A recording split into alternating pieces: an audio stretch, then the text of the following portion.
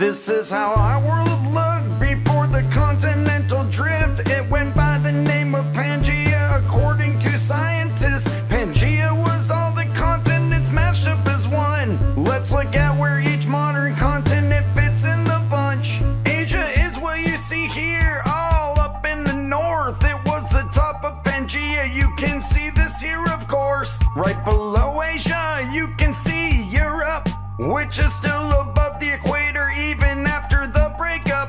This is how our world looked before the continental drift. It went by the name of Pangea. According to scientists, Pangea was all the continents mashed up as one. Let's look at where each modern continent fits in the bunch. North America touched Europe and Africa, and right below it is South America. Africa was to the east, above and below the equator. Here's India and Antarctica for sure.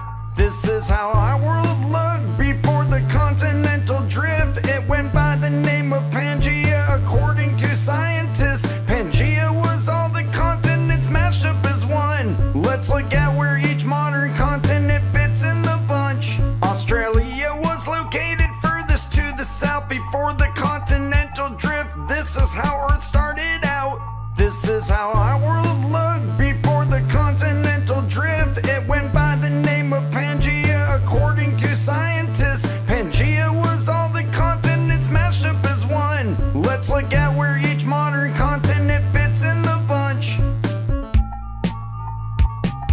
Hey, this is the founder of KLT, Matthew. I'm very excited to announce we have our first book out now. It's a coloring book of the 50 states. Get it on Amazon today. Click on the link in the description below the video.